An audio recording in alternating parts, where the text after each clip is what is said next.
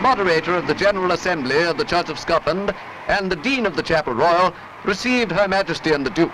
The congregation of 1,700 persons, representative of the whole of Scottish life, saw the honours of Scotland carried before the Queen to the Holy Table.